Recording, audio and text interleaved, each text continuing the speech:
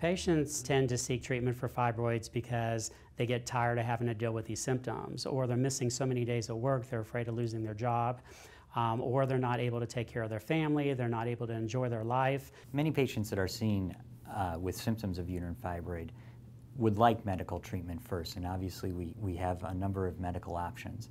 We have oral contraceptives which can regulate menstrual cycles.